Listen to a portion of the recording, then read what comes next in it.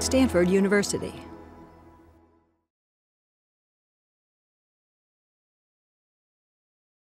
Hello, everybody, and welcome to a very special event commemorating the 100th anniversary of the birth of an uncommon man with an extraordinary set of causes, of a servant, a leader, and a legend in the public, the nonprofit, and the private sectors. And on this particular weekend, of a fellow Stanford graduate, John W. Gardner. I'm Donna Michelle Anderson, and I was and always will be a John Gardner Public Service Fellow. I'm from the second year of the program, class of '86 here at Stanford. And to say that I was inspired and moved by that experience is to underestimate the power of such an extraordinary man. Since 1985, when Stanford and Berkeley first launched this program, funding service mentorships in local and national and global environments, there have been 168 graduating seniors who have had the privilege of carrying on his name and his legacy. And I will admit, at the age of 20, I didn't completely understand the scope of his history and his impact on our country and on the world. Because back then, there was no Wikipedia, there was no Google.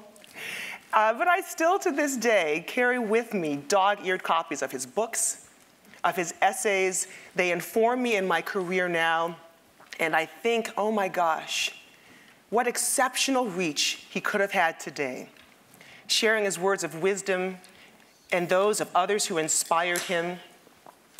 I like to think he might say, don't separate the men from the boys. This is John Gardner tweeting in my mind. And then hire the boys. Hashtag bad leadership. To Professor Gardner's family, Mrs. Gardner, his wife, Mrs. Trimble, his daughter, who could not be with us today, to his grandson, Gardner Trimble, that we're so happy and honored to have here. Please know how much he inspired us. And the power of this fellowship in continuing his life and his passion and his legacy with the lifelong servants and leaders that it continues to create. I know that my fellow fellows, his colleagues and friends here, our former advisors who, thank goodness, constantly advised those of us in the early years to meet with him, be mentored by him, are happy to also say that we are mentors in our own right now because of the foundation and the launch pad that this opportunity gave to us. I know everyone here is very excited for today's program, so please let me say thank you and happy birthday, John W. Gardner. And please now allow me to introduce today's moderator. It is Bob Joss, the Philip H. Knight Professor and Dean Emeritus of the Stanford Graduate School of Business. Professor Joss. Thank you. Thank you. Thank you, Donna. It's a real treat for those of us on stage to talk about somebody who was so special, both in our lives personally, but in many, many walks of life throughout the country. You have the details on our panelists, I know, in your program, in the materials. Just very quickly, so you know who's who and who's on first. From my far left, your right, Senator Tim Wirth, who is currently president of the United Nations Foundation, among many other things. Sitting next to Tim is Diana Aviv, who is president and CEO of the independent sector, something very dear to John. In the middle, the Honorable Bob Edgar, former congressman and currently president and CEO of Common Cause. And next to him, we have Mark Friedman, who's founder and CEO of Civic Ventures. And right on my immediate left, Milbrey McLaughlin, the David Jacks Professor of Education Emeritus, and perhaps most importantly, the founding director of the John Gardner Center for Youth and their Communities here at Stanford. So everybody here has a very special connection with John. I can tell you as the moderator that he was a great friend and a role model. We first met in 1968. I was young and idealistic, eager to have an impact on the world. He was then 55 and idealistic, and he was having a huge impact on American society at that time. Clearly somebody that I admired and modeled my life after. He was an inspirational national leader, but he was so humble and approachable. He was a gifted writer and teacher. And his writings on leadership and renewal always resonate so strongly with me as just about the very best work in a crowded field. When I came back to Stanford to be dean, John encouraged me to teach an MBA class on leadership, something that I started doing 12 years ago and continue with great satisfaction. In fact, just had a class yesterday. And I know I've learned as much about leadership from teaching it as from practicing it. I'm sure John understood this. And much of my teaching really draws on his writing and on his personal example. And he reminded me, not that long ago in the start of my career, that the best leaders are incessantly teaching, and the best teachers are leading. And in that spirit, what we thought we'd do today is really reflect a bit on John Gardner, the teacher, because of the wonderful teaching he left behind. His writing was incredible. And some of his phrases, his observations have been quoted forever and ever by many, many people. We thought we'd pick a phrase and then let our panelists take off on that as they desire. But one of the things I think many of you have heard that John wrote was, you know, there are people in this world who just strengthen it just by being the kind of people they are. And I think our panelists are no exception. And I want to ask each of them to just start by how John really influenced and affected your life, made you the person you are today. So why don't we just start with Tim? Oh, happy. Well, Bob, thank you very much, and thank you all very much for coming, Gardner. It's good to see you, and glad to have you here. See, we give our best to your mom and your grandmother. I was in the 3rd class of White House Fellows. Bob was in about the 4th or 5th class, yeah, right? Yeah. And that was a program that Gardner had started, or convinced Lyndon Johnson to start. And the idea was to create what he called a cadre of inners and outers. People who would get themselves engaged in the government, and then after learning a lot about it, which is what you always do, you know, and making a contribution, you would go home and become an outer, and then presumably go back and forth. And that was the purpose of the Fellows Program. I had been at Stanford when I became a fellow. I was a graduate student here, and a friend of mine from Stanford was in the 1st class of White House Fellows. And I said, if he can get a White House Fellow, I had to be able to get. That was the only reason I knew anything about it, was through the Stanford connection and Mike Walsh. Yeah. And I was very fortunate to be assigned to Gardner. Anyway, what happened to me was that my career just took, it took a totally different, not angle, but it just moved out so much more broadly as a result of that experience, that I wanted to be a university president, I thought, be involved in academia. And my world just broadened so significantly. And he was the reason that that happened. So, I mean, there are a lot of tales that go along with that, but you say, what kind of an impact did he have? I mean, it had everything to do. I try to meet with the fellows every year, each class of White House Fellows, and try to give them a sense of what the privileges that you and I had, Bob. Thanks, Tim. Diana, how about you? I had the opportunity to be connected with independent sector in 2003 for the first time, and knew that John Gardner had helped co-created independent sector with Brian O'Connell. And so for my first speech for the conference, I read every one of his books and tried to lay my hands on everything. And what struck me about it was the degree to which everything he said continued to be relevant and inspiring and enabling me to think about how I was going to do the work going forward of carrying the legacy. I think for the first time I understood what the word legacy really means.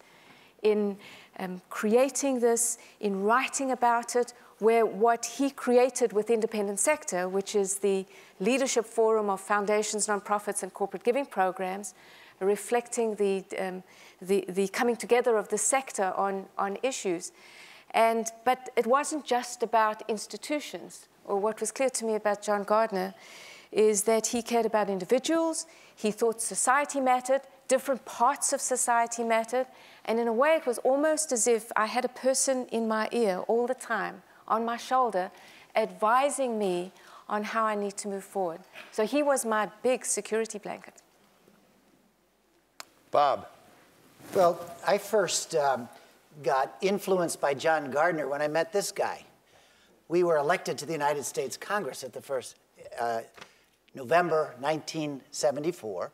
We were in that Watergate baby class, and Tim was one of the leaders of that class. And obviously, John must have done a great job to produce such a great leader, because all of us looked up to Tim.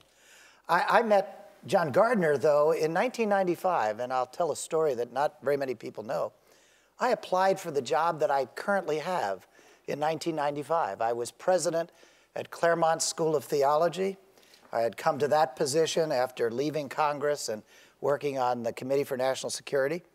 I was 5 years into the presidency of a theological school, very progressive academic theological school down in Claremont, California.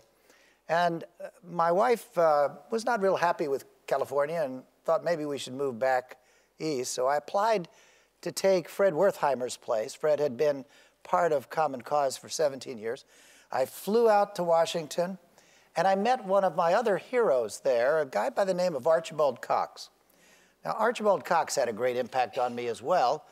At that time, he was chair of the board at Common Cause, but on October 20th, 1973, he was the special prosecutor looking into the issue of Watergate.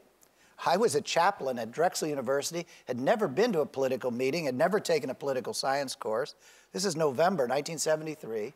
November 1974, I was a member of the United States Congress. Highest office I held was being vice chairman of my son's parent-teachers organization. But when I went to the search committee, I got to hug both Archibald Cox and John Gardner. I got to sit and listen to their questions. I got back on the plane and flew back to California and called them up and said I was not interested in leaving California at the time. I stayed 5 additional years as president of a graduate school. But 5 years ago, I became the president, CEO of Common Cause. We like to call ourselves the Uncommon Cause. And like Diana, I read all of his books and all of his quotes. I love quotes. My favorite person to quote usually is Dr. Martin Luther King, who said, "You and I will have to repent in this generation, not merely for the hateful words and actions of bad people, but for the appalling silence of good people." But I knew how good John Gardner was when I read this quote: "An excellent plumber is infinitely more admirable than an incompetent philosopher. The society which scorns excellence in plumbing as a humble activity and tolerates shoddiness in philosophy because it's an exalted activity will have neither good plumbing nor good philosophy. Neither its pipes nor its theories will hold water." I love John Gardner's sense of humor. Yeah. That's one of the greats. Mark Friedman, how about you? Well, I met John very late in his life. He was nearly 80, and I always had a great admiration for him and for all the things he accomplished. And every time we'd get together, I would pepper him with questions about various phases of his life and how he managed to achieve all the things that he did. And he was very polite, put up with my questions, answered. But he constantly tried to change the subject because he was really more interested in the future than he was in even celebrating the past. And it dawned on me over time that he was more interested in a future that he wouldn't even see. He had left this great legacy, but he was more interested in living a legacy than just leaving one. And when you think about the organizations that we all represent, we're part of his legacy, but there's such a broader spectrum of individuals who in various ways were shaped by John, most of whom we don't even know about, and that continues to resonate generation after generation. And so I had the privilege, though, of working with him on a particular project, initially the Experience Corps, which was a national service program helping mobilize other people in the second half of life to work one-on-one with children to essentially live their own legacy. And that was a powerful lesson to me. John always said, you know, it's better to be interested than to be interesting. And I keep hearing that voice on my shoulder and thinking about how we can be interested in this next generation. Thank you, and Milburn. Wow. I think I'm like Diana. I have John in my ear. And his influence on me really is seen in the John W. Gardner Center for Youth in Their Communities and what it represents. And John and I spent a lot of time talking about the roles of government, he would call it government. And I really didn't understand for the longest time his view on the role of federal, state policy and local. I had come to Stanford from the Rand Corporation and so had very much national federal policy in my sights. And John would again and again emphasize the power of the grassroots, or in John's words, the grassroots, and would say, no, this is democracy devolves. This is where the fabric of society is woven, and this is where democracy is played out in the power of the grassroots, and that the investment really is in generating community from the ground up, and it's not the role of government to direct it from above. So that was one of just really understanding what I've come to call the local advantage, and how government and power at the local level is very different than it is at the state and federal levels or global levels. It's a different issue, different resources. The second lesson John taught me was think about the broad investment when it comes to youth. He was very committed to youth and to young people and saw them as really the resource for community building. But he said, you've got to go beyond those institutional boundaries. It's not about schools, and it's not about health, and it's not about little silos that have youth moving through them. And the role of a Gardner Center, the role of youth policy really is to look across those institutional boundaries. And the third point, the third lesson that John taught me didn't take hard to learn, much time to learn. It was about the role of a university, and especially a university like Stanford. He really felt deeply that there was a moral responsibility that a Stanford had to the community, and he felt it needed to be a reciprocity and a partnership, not an unequal power relationship. This is what the Gardner Center is about, really, is this kind of reciprocal, mutual partnership with local communities. I really think, Gardner, your grandfather wouldn't have gotten very excited about a John Gardner Center for Research on communities or on youth, but he was very enthusiastic and supportive about youth and their communities in this embedded sense. You heard so many people talk about the words in their ear, practically, and a wonderful quote from Bob about excellence in plumbing as well as philosophy. And excellence was a topic that John cared a lot about. In fact, he wrote a book, Excellence. Excellence is doing ordinary things extraordinarily well, he said. So let me pose to a few of our panelists. Mark, start with you. Bob, Tim, you know, as a leader, how do you encourage and inspire excellence in young people? Well, I got to know John, as I was saying earlier, when he was in the second half of life, and he inspired me to think about the question of excellence in that part of life. And one of the shocking realizations is that he'd won the Presidential Medal of Freedom in the early 1960s, and that's the gold watch. That's the ultimate send-off. And yet, virtually everything he accomplished, from White House fellows through Common Cause, independent sector, everything that he's remembered for today was accomplished after he received his gold watch. And I think he embodied and espoused that excellence knows no age boundary. And I feel like that's a lesson that's as powerful now and as it ever was. Well, I'm a preacher, and churches have lots of sermons on Sunday morning. And the thing that I see in the life of someone like John Gardner is that along with courage, the willingness to risk, he preached a lot of nonverbal sermons. And it was his life, it was who he was, it was the texture of his character that had folks following him and being guided by him. So I think there's an element of leadership that doesn't have to be always verbal. I mean, you should read his books, and you know they're all still relevant today. But it's the picture and the image. I have 5 honorary doctorate degrees, but I'm equally proud of my 5 arrests for civil disobedience.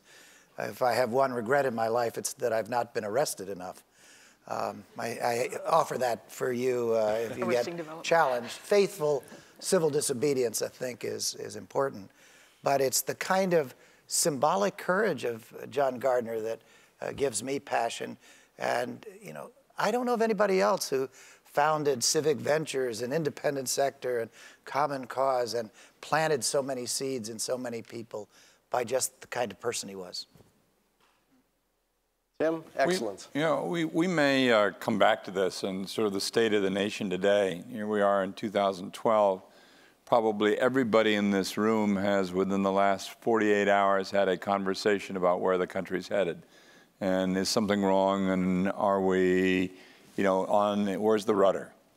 Gardner had such an abiding faith in the power of a democracy and the responsibilities that people had to be citizens. And that was the excellence. That we all had you didn't have to be a senator or the dean of a school or the head of Common Cause or whatever. It was your responsibility and the civic institutions that surrounded you, and that's what we all shared. And it would be interesting to think about this, I think, and sort of what does that mean to us today? It was a real beacon, and it's a real cri de coeur in a way about where we are today. Sort of think about what do we learn from what happened in the last, I don't know, whatever it is, last 15 or 20 years, and what would he say about it? What would the guy on your shoulder say about this? I think you'll find that haunts all of us on the stage here. What's that guy on the shoulder saying about today, and what are we doing to make it better? One of the themes John wrote about a lot, and I've spent a lot of time going through and through, is leadership. We actually are joined now in absentia by one of our panelists who couldn't make it, but a great favorite of John's, and she was a huge admirer of his, and that's Jacqueline Novogratz, who's a graduate of our school and is the CEO of Acumen Fund. She had a board meeting in India, but she wanted to join us for just 2 minutes and say something. So Jacqueline, the floor is yours. Well, when I think about leadership, I realize that one of the luckiest things in my life was getting to know a wonderful man named John Gardner, who was the Secretary of Health, Education, and Welfare for President Johnson. And he was walking integrity. John would say, what's most important in the world is to be interested rather than to be interesting. And he said that we are surrounded by great opportunities that are just disguised as insoluble problems. He lives inside of me every day, and I think that what John probably understood more than anyone I've ever met is that true legacy comes from investing in people and in believing in others and letting their leadership soar. And though he hasn't been with us for 10 years, I can see his spirit living through not only people in my generation and the generation above, but the generation that we then are influencing because of the gift that John gave us. And that ultimately is the true legacy of leadership. Thank you, Jacqueline. He lives inside of me every day. That's pretty remarkable. So leadership. Let me ask Diana, Milbury, Bob. If you want to develop, John said this, if you want to develop leaders, you have to start young. How do we cultivate that next generation of leaders? Well, just before I get to that very particular question, I would say the fact that he thought that this was a major priority speaks volumes to who he was and what legacy he left for the rest of us. Because even as we all attend to our daily tasks, our obligation as leaders of organizations is also to focus on the future and to prepare, help, and participate in preparing leaders for the future. In preparation for this today, I went back to see what he said about what were the essential qualities of leadership. And I'll just remind you of the 6 qualities that he identified just very briefly. He said that great leaders think long-term, longer term, that they grasp that in thinking about where they are heading, they grasp the relationship of whatever it is that they're doing to the larger realities that are around them. There isn't a narrow focus, but there's a broader focus. There's a contextual focus. That they reach and influence constituents beyond their jurisdiction and beyond their boundaries. That they put a heavy emphasis on the intangibles of vision, of values, of motivation. And they understand intuitively the non-rational and unconscious elements in leader-constituent interaction. That they have the political skill to cope with conflicting requirements of multiple constituencies. And they think in terms of renewal. And that in that thinking of in terms of renewal, I think is an answer to your question. As I thought about what that meant for me, or how he might have thought of that, to me it's not immediately obvious that this would only be about the millennial generation, the generation between the ages of I think it's about 12, almost teenagers, and about 30. But it's also about leaders who are in the generation now poised to take over organizations. And what kind of responsibility we have now to help prepare and to work with our partners in what is known as the X generation, that group of leaders who are poised, either they've created their own organizations or they are within our own, and what kinds of responsibilities we have. And I think that, I won't go into it in detail, but the kind of challenges that we face in working with the millennial generation are quite distinctive than having worked with any other generation. We know lots and lots about them. The fact that they are more passionate than people in the X generation, that they are particularly interested in expressing their passion through their work, but their work isn't necessarily going to be in the charitable sector. As part of an NGO, that they might just as easily do that through business or government, that their loyalty is to the idea, not to the organization.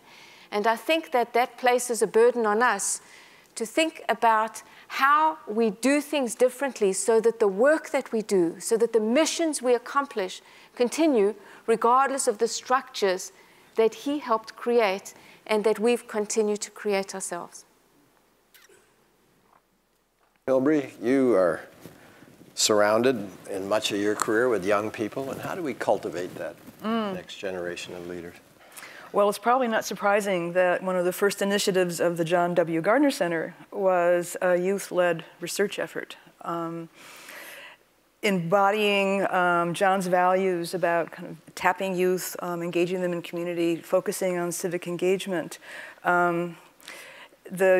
It was called YEL, it's still called YEL, Youth Engaged in Leadership and Learning, and it provided the skills and support and opportunities for young people in the community, our community partners, to take an active role in their schools and their communities, to really be a leader and learn how to be a leader. And when we started this, John said, well, you're going to be raising up a bunch of responsibles.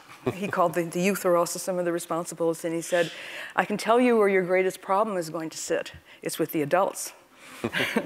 And it was, in fact, with the adults, kind of learning to trust young people, kind of having the time and the resources for young people, changing the culture of who's in charge here, especially starting early in the early middle school grades. But so our response, the Gardner Center's response to cultivating leadership among youth really is through a very intentional, skill-based, supported program of youth-led research. Bob, you have a thought here? Hilbrey, the program you are part of is very important. I want to give a shout out to Diana because I served on her board. In fact, I was on her search committee when we found her up in New York and brought her to independent sector. And we never quite understood how great she'd be as a leader of independent sector. But one of the things that she has done is every year at the annual meeting, she honors a whole host of young millennials, new emerging leaders, people at least 40 and under, probably 30 and under. And I think that is a very positive way to help inspire people, giving them some kudos very early. I do something at almost every speech. I'm going to do it with you guys. And my staff often start to cringe when I do it, but let me ask you to chant with me. We are. We are. We are. We are. The leaders. The leaders. We have been waiting for. We have been waiting for. I spent 12 years in ministry and 12 years in Congress and was in academia and was running the National Council of Churches. And often we look to the White House or House and Senate for leadership, but I think John Gardner understood that each of us have to be the courageous leaders that we've been waiting for. And I just want to say, if you take the time on a Saturday afternoon to come to a forum like this and miss the football game, that you are the leaders we've been waiting for. And we ought not to just talk about the youth. Fastest growing age group by percentage of population are those over the age of 100 by percentage of population. And the next fastest are those over the age of 85. I have an 88-year-old mother who just picked up a 57-year-old boyfriend. I think we don't do enough to recognize, and John Gardner clearly understood this, people don't want to play golf for the rest of their lives. They don't want to go fishing for the rest of their lives. They want to be engaged. So getting some of the young people and some of the older adults, and I was brought home to this when I went to visit my mother, and she never graduated from high school, but she got her GED at about 60 years of age. Now at 87, 88, she asked me to take her over to the local school, and I didn't know what she was doing over at the elementary school. She was delivering a book to a young girl that she's been reading to, who had come next door to the senior center, and they became friends. There's so much that we could do, and I think that's in the John Gardner legacy. Moving from leadership and excellence, I want to talk for a minute about renewal. It was one of John's favorite topics. He wrote a wonderful book called Self-Renewal, but he also was incredibly and always curious. Why is it some people, some institutions continually improve, renew, get better, and some just sort of stop? And it was a favorite topic of his. Let me pose to Milbury, maybe Mark, Tim. Here's one of his quotes. In the ever-renewing society is a framework within which continuous innovation, renewal, and rebirth can occur. So he loved ever-renewing societies. But how do you and your organizations embrace and benefit from some of John's thoughts about renewal? I think I read that book about once a month. Yeah, that's a great. The Gardner Center really is based on the assumption that youth development requires community development, and that community development, in the renewal sense that John talked about, requires new voices and new perspectives and new policies. So not same old, repackaged, as you were saying. So renewal in that sense really is at the heart of the John Gardner Center. And just taking up the whole idea of new perspectives, we have a program called the Youth Data Archive that leaps across institutional boundaries to combine data from many youth-serving agencies, education, of course, but also health, community-based organizations and such. And this is so cool because what you can see when these data are combined is a broad view, as John would have advised us, of really a community's investment in youth. So that's really a different perspective. And I think each one of our youth data archive projects has resulted in an aha for participating institutions because they're seeing for the first time a view of youth in the community they've never been able to see before because of that.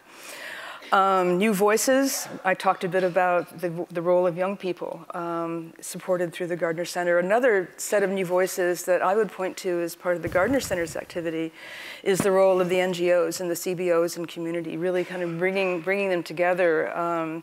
The Gardner Center had an initiative called Community Youth Development that brought, I see Pat Brown, it was at over 100 of the youth-serving organizations in Redwood City together to have conversations they'd never had before. And out of this, in a renewal philosophy and stance, came a number of new policies and practices based on these new voices and these new perspectives. Redwood City now is all about community schools, for example. San Francisco School District and City College are now talking to each other rather than pointing fingers at each other.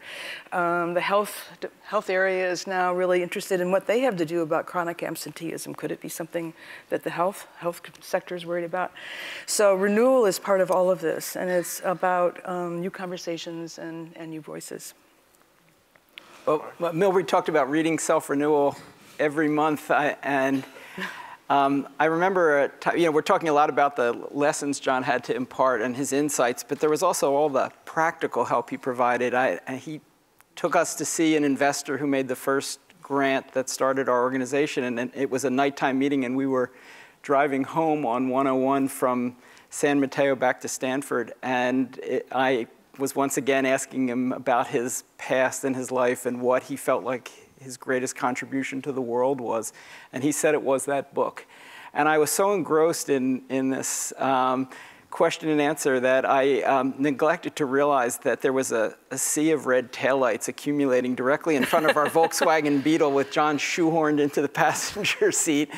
And I slammed on the brakes, and he had his hands affixed to the dashboard, and he was reciting a quote that nobody ever attributes to him. It's the quote, "Oh my God, oh my God." And the quote that was playing in my head was, "I'm killing a national treasure." But fortunately, I think that adage about your whole life flashing before your eyes is really true. There were so many things to flash, we had enough time to actually stop the car. He never drove with me again. He wouldn't even walk on the same side of the street. But I mean, more substantively, I think, he was a great exhorter and a motivator and inspirer through his writing, and he talked about how we were prisoners of the jails that we created, but he also really believed in society and social institutions. It wasn't just an individual imperative to renew, that we needed a self-renewing society. And I think, in our work, we've been trying to create sort of pathways to purpose to help people who want to move in that direction of renewal go from aspiration to action. Yep. My hunch is that renewal may turn out to be a very good idea and a very good word for describing where we are today in 2012. It doesn't have a pejorative to it. It doesn't have a finger-pointing nature to it. It's a very, very constructive idea. And, a number of people, and again, probably many of you are involved in this, thinking, so how do we link together the hundreds of thousands of Americans, millions of Americans who are really asking about the renewal of this society? What can we do? Where are we? How do we think this through? And it's not going to be done from the top down. I mean, Gardner said that over and over again. Our society doesn't change because people in Washington decide that X, Y, and Z is going to happen. It comes from the bottom up. Civil rights happened that way, and the environment happened that way, and, women's issues came to the fore, not because there were a few senators who decided to do it, but it came from the grassroots. Grassroots. Grassroots. That was his pronunciation, the grassroots. So how do we think about renewal and the grassroots? I mean, I think it's a very, very real challenge. And it's there are guideposts in the book, but it's the idea of renewal, the idea of being unthreatened by your understanding that something isn't working, your understanding that change has to come about, that it's not going to come about unless you listen carefully to what somebody else is saying about this, which we don't do well enough. That's part of renewal. And it's part also of respecting our leaders. I think I love this. Let me read you. Everybody's full of Gardner quotes, but we tolerate mediocrity in our leaders and then exhibit contempt for them. Well, we do. And it comes back, a lot of that comes right back to, who are we, what do we think about our society, and what are we willing to do to be part of a national discussion about our need for self-renewal. About a year ago, out of the blue, a gentleman contacted me from Japan And he had read Self-Renewal, and he was so excited. He said, this must be translated into the Japanese, and I'm getting it done, and would you write the foreword to this? He wanted to find somebody that knew John. And of course, I said, I'd be privileged to and delighted. And it's out there for those of you who need the Japanese version of Self-Renewal, but it does say something about John's impact in that he focused almost all of his writing on America. But it has a resonance around the world that's pretty powerful. And if ever there's a society that's grappling with renewal today, it is Japan. And it got me thinking about another of John's topics, which was community. I mean, he wrote a lot about community, and you see some of the consequences of his thinking and writing in the institutions on the stage here, how much he cared about community. He said, communities are where the fabric of our society is being rewoven. It's at the community level.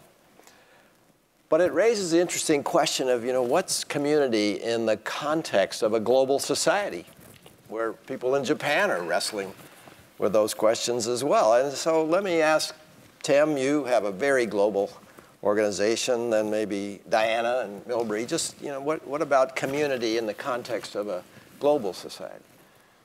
Well, we're obviously going through a huge amount of redefinition right now in a number of ways. I think the obvious is the telecommunications one, and we're all going to say that. But I think maybe more important is the fact there's a kind of great leveling going on in the world, and that is a very fair phenomenon. No country is going to be able to tell everybody else what to do. And there's a lot of emergence of new ideas and new powers around the world. And that is all, a terribly important part of this global community. Now, is our political leadership going to, how are they going to come to understand this? Democracy and the idea of community, which are really linked, and were very closely linked in Gardner's mind. Democracy, is not about just holding elections. Democracy is about building and creating all of these institutions of civil society, that are the school boards and the churches and the parent groups and all of that fabric of self-government, that makes community work. And that's what's going to hold our world together, is that sense of understanding of that kind of fabric of common interest, and that's what community means, common interest. What is our common interest? We have a danger, I think, there's a polarizing danger of these enormous polarities. There's enormous distinctions between rich and poor, between countries and individuals and so on, that is, I think, exceedingly dangerous for us. But that, we want to, how do we handle that? Not pointing a finger at that, but going back, as we go back to the idea of renewal. He had a genius for words. Go back to renewal and self-renewal. Go back to community. These are words that can knit people together and don't polarize them. When you use that kind of a word, people can say, yeah, I want to be involved in that. I want to be part of that. And that's what, we have to do that right here in our own backyard, obviously, and the world's trying to figure out how to do that as well. In some ways, this is one of the great challenges of our times, how to redefine community, precisely because of the point you started with, Tim, of technology. John Gardner didn't have the benefit, as did any of us 25 years ago and before that, of knowing how profound the revolution of technology would be to redefining community. The fact that we have, via the internet, communities interested in, forgive me, dahlias, a community that might be interested in a common subject area, focused on that and connecting in ways that will render their lives meaningful. That it's not defined by boundaries, even as it's profoundly local, but to them it's very personal, so that local and personal have become mixed up in ways that are very different. But even as the world has gotten smaller because of technology on the one side, we've also become increasingly tribalized. And I think that one of the challenges that we face is how do we remain open and available to the influences of the benefits of learning about others and not threatened by it so that we have to close ourselves off in ways that matter. I think it's not insignificant that, that there is a rejuvenation of cities around the nation and around the world in ways in which people are coming back and wanting to connect with one another in different kinds of ways. I only hope that they get to Detroit soon. But, but that said, I was just reading that just after decades of decline, America's downtowns are once again attracting new residents, not just workers and shoppers, but in many of the largest cities, the most populous metropolitan areas, downtown have been growing since 2000 in double-digit numbers. So that while we're part of a global community, I think that there's an opportunity now to be part of a local community. And John Gardner's words, even though they preceded this major change in our world about what is global and what is local and how we connect them, they're as relevant today as they always were. John's on my shoulder right now. Yeah. And this is one of my favorite phrases of his: wholeness, embracing diversity. That's the deal, he would say. That's the deal for the responsibles, is to have, at the community level, kind of have a wholeness and a fullness that embraces the diversity that exists there, that's both institutional and cultural. And I think that would be his response, Tim and Diana, to your global question. Bob, if I could add just a word about please. this. I have two words, actually. I want to add to the word renewal something I think John Gardner would appreciate, and that is I think we need ego disarmament as well as renewal.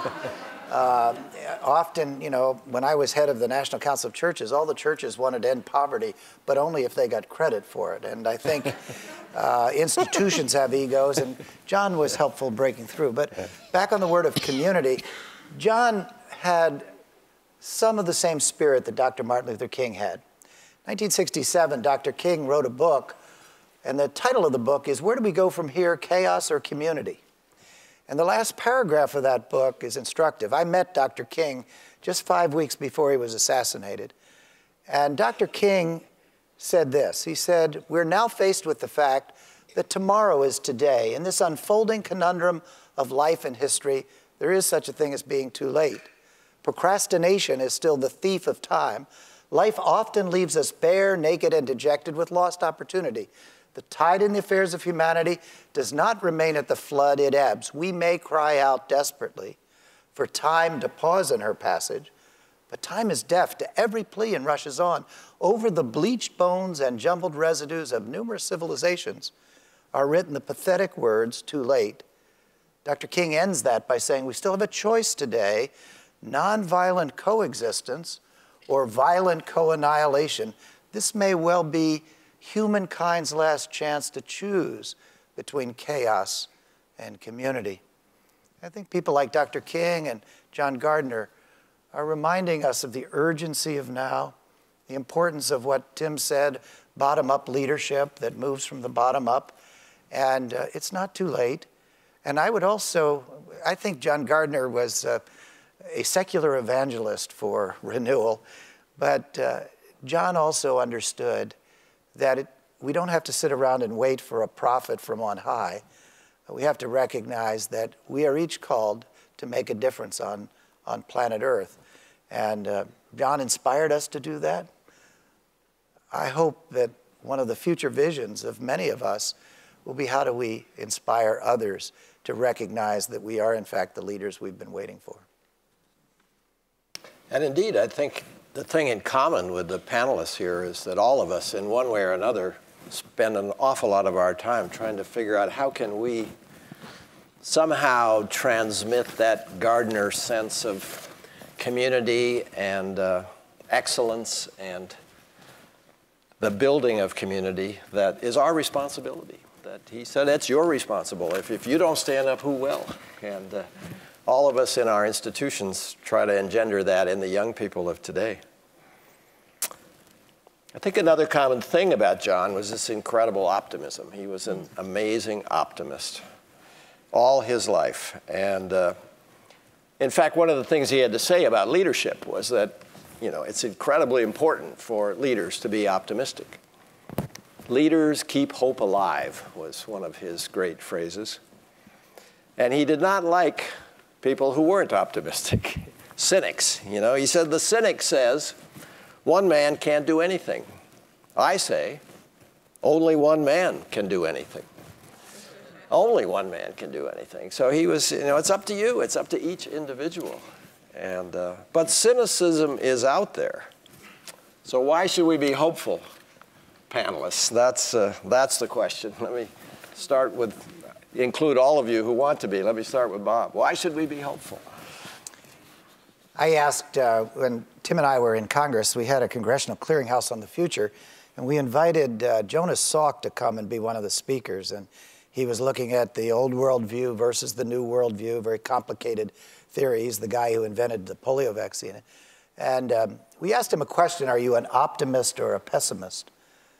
And he said, oh, I'm an optimist. He says, it's too easy to be a pessimist. You just go home and wait for the sky to fall. He said, I wake up every morning saying, what can I do to make a difference? He reminds me a little bit of Bobby Kennedy when, in 1966, he went to look at apartheid in South Africa and could have been super cynical. But he came away and he said, let no one be discouraged by the belief that there's nothing that one man or one woman can do against the enormous array of the world's ills, against misery and ignorance, injustice or violence. Few will have the greatness to bend history itself, but each of us can work to change a small portion of events so that in the total of all those acts will be written the history of our generation. I would just say John Gardner was an optimist, but he also was a realist. And he had the balance between optimism and realism. And that's one of the things we've got to learn.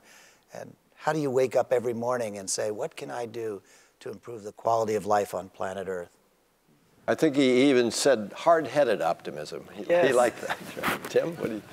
No, I was going to say, Bob hit the right balance, I think, in thinking about it. So there's a mindless optimism, and then people aren't really thinking about it. Oh, I'm an optimist, and everything's going to be all right. I therefore am absolved of responsibility. And that exists.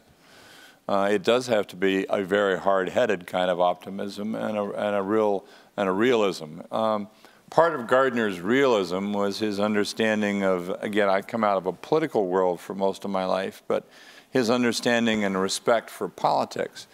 You may have never heard this, Gardner, but when I was my first congressional race, I was well behind. Bob and I both had that experience.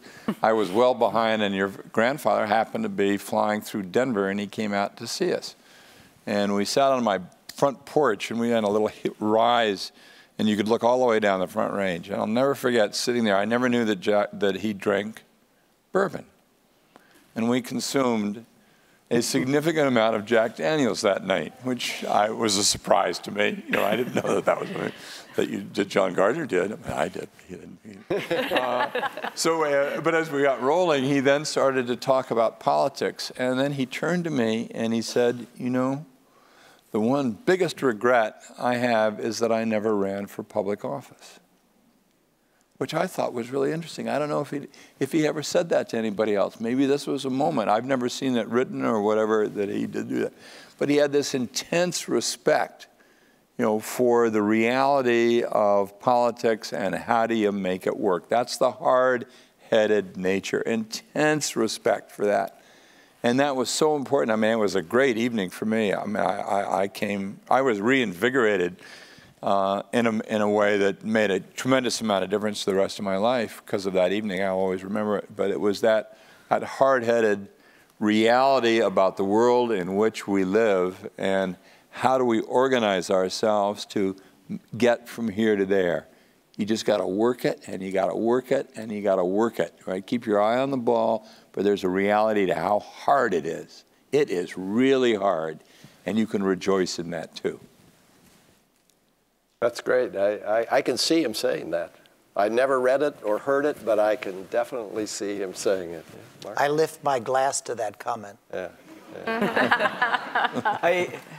Just hearing you talk, I was thinking of a conversation last night with Gardner Trimble. He told me that in John's last year when he was ill and getting through the day was increasingly difficult, but he was still trying to go to the office every day, that pasted up on the wall, he had a scrap of paper, and he had cut out the edges of it, put some Scotch tape up on the wall, and there was a single word on that scrap of paper, and it was the word purpose.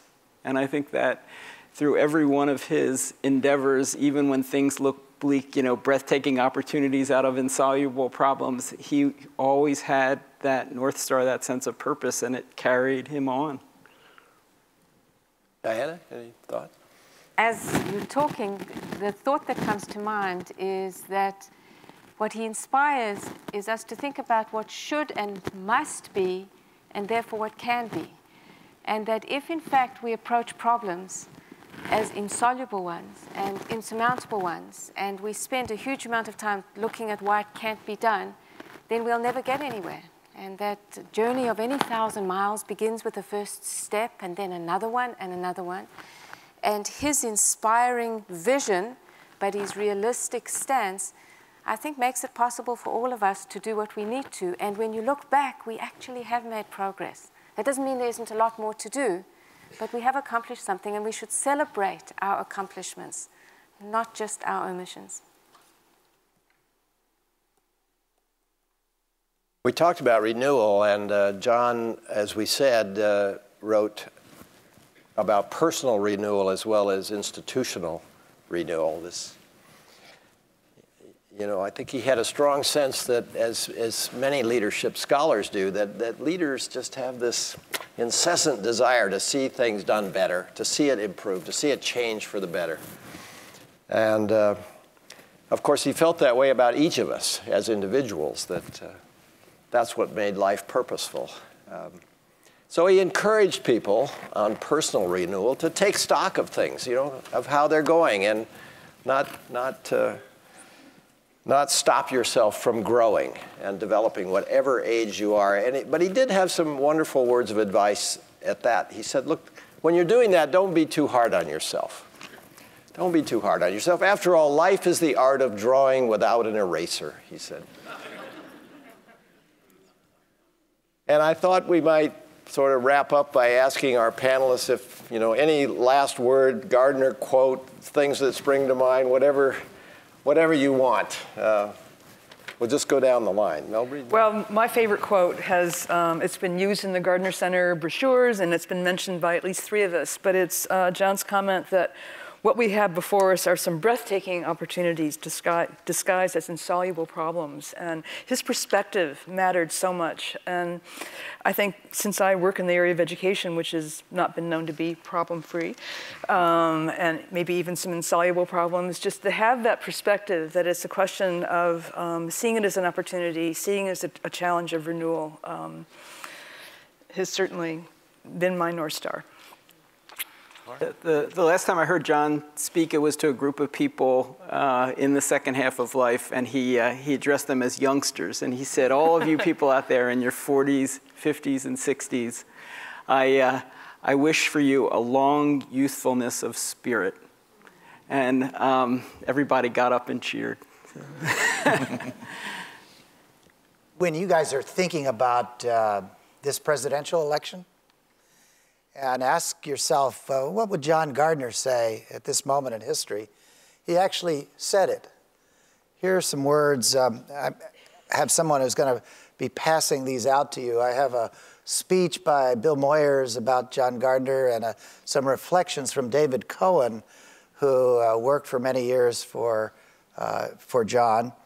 But at the back of Bill Moyers' speech to the 40th anniversary of Common Cause, he pulled out a quote that I haven't seen very often, but it's helpful in this presidential year. He said this: "We are treading the edge of a precipice here. There is a disconnection between the people and their leaders. Citizens do not trust their government, and a variety of polls indicate that this mistrust extends to corporations and the media. People do not feel they have much control of their lives, and the sense of impotence grows like a great life-endangering tumor. Civilizations die of disenchantment. If enough people doubt their society, the whole venture falls apart. We must never let anger fashionable cynicism or political partisanship blur our vision of this point. We must not despair of the Republic. Well, it's interesting that you just said that, given what I chose. For my opening speech when I first joined Independent Sector, I told you I had read all of his books, and I was wondering which one I was going to quote. Given the fact that I come from South Africa and spent a lot of time working on anti-apartheid issues at the time, this was the one that came to mind that I said in my first keynote speech at Independent Sector. It is we who must help lead our nation to an understanding that our differences and distinctions are a source of strength, and that for all the problems and challenges we encounter along the way, our diversity makes us stronger and connects us to the world outside through family, community, shared culture, and shared values. There are new places to be set at the American table, and when we have gathered around the table to act in concert, to raise our voices on behalf of the values and concerns we share, we may be sure that we will be heard. We will be heard because of who we are and because of how we are. We will be heard because of the moral strength that is ours. For us, philanthropy, the love of humankind, is not merely an attitude, it is both a conviction and an action. Well, we're obviously we're all thinking we're, what, 30 days from an election, something like that. So that's going to be, you know, a very important watershed in every way. And the contrast, so I'm sitting here thinking to myself, the contrast between this discussion and so what I've largely heard in the last year and a half of the election is pretty stark. You know, so what are we going to do about that? I'm thinking, gee, am I going to close with some eloquent Gardnerism? No. You know, I've got one down here, but I'm not sure of it. But rather to say, you know, what is this disconnect that we find ourselves? We're all motivated by this vision and this spirit, and you all wouldn't be here if you weren't, and you can't help but be so motivated as an American. But what is that disconnect, and how do we begin to bridge that gap somehow? How do we get to contribute to a self-renewal? I think that's a serious question for Stanford, for example. I think that's a serious issue for this institution of enormous power and prestige and capacity and so on to think about. You know, anyway, I think all of our institutions have that to think about as well. And much of that gets lost. But each of us can push for that sort of self-renewal as we understand that we have to do it ourselves in our own lives and the way in which we approach it. Our institutions have to do that too so that we can heal the country. Very well spoken, Tim. Thank you. John loved to say, and he reminded me often, leaders find the words. You try some words, they might resonate, they might connect. If not, find some other words. And it's no accident that these quotable quotes keep ringing in all of our ears because John took the time very carefully. He found the words. He had an incredible gift for finding the words that would really move us. One of the things he left me with, which I leave my students with in leadership, is he said, remember, Bob, leadership is not a science. It's an art. And in particular, it's a performing art.